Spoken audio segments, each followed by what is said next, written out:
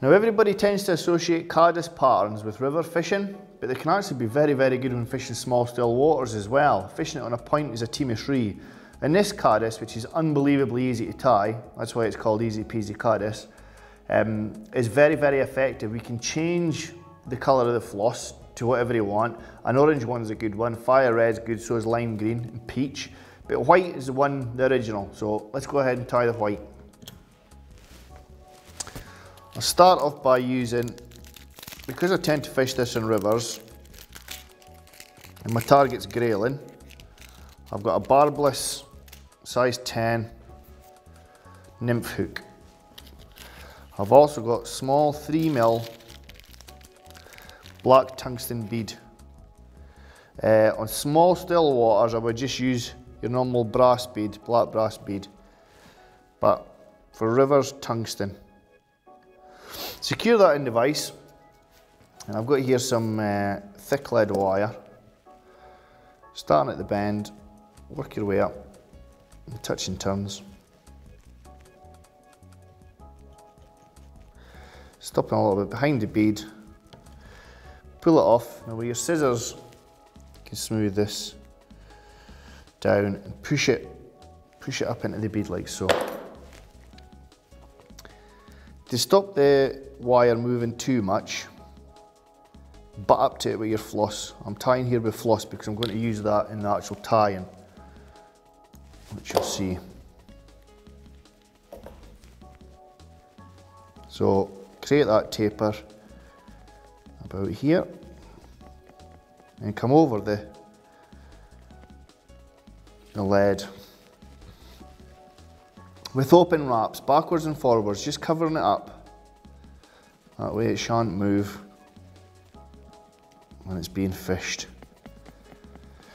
On my side of the hook shank, just as a little bit of flash deep down, I've got a little bit of copper wire, medium, tight on my side of the hook shank.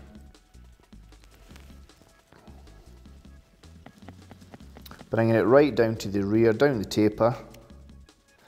Be careful with your floss. Floss is a lot more temperamental than thread, as you can see there. I've just caught a frayed end. And now take some dubbing. This is quite a coarse rabbit dubbing, natural. You can also use squirrel or hare's ear. And form quite a tight dubbing rope. Fat, but quite tight, because we'll pull a lot of these fibres out. Make sure it's nice and even. It's a caddis, so it's straight all the way through. Coming up, over all the floss, keeping the body nice and even as you go. A little bit more on there.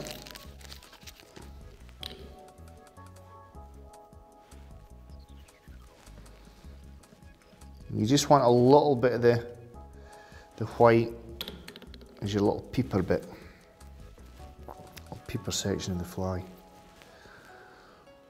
So you can see I've got a lot of guard hairs in there, like so. Now, just come up, through,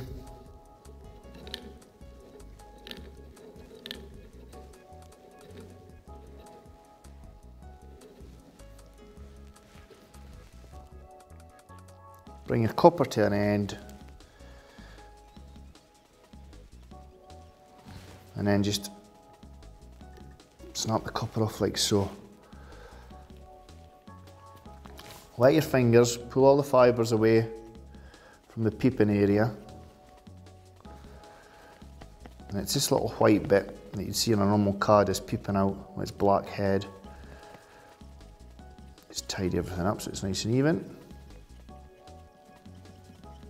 Quite a few wraps here, because you want it to be white, and you'll only get that by building up the white over white. If you just do it over the copper and the lead, it'll shine through, the lead will come through, so you'll get like a grey colour. You want it brilliant white, like so. And then just behind the eye, come in and whip finish, keeping everything nice and even, and snip. It's a very simple caddis. bit of varnish, covering the white. Again, if you never had enough white on there, the lead would come through, so you'd get a grey. But you get a nice layer of varnish on the white. It's nice and robust. Nice and robust fly.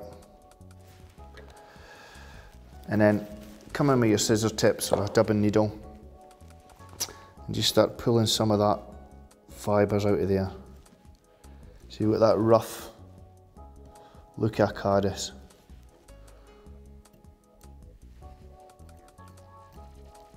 Like so. Easy peasy caddis. Very simple, easy to tie, devastating on rivers and still waters.